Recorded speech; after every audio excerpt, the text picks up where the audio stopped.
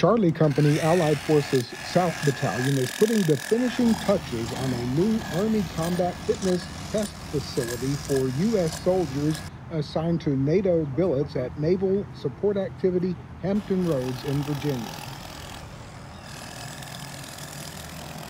We are wrapping up a years-long effort to build a new facility for the training of soldiers in support of NATO. This facility was designed to be used by the other local organizations for team building and physical fitness.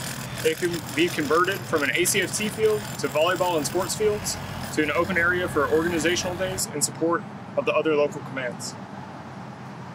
From Norfolk, Virginia, this is Troy Dar reporting for U.S. Army NATO.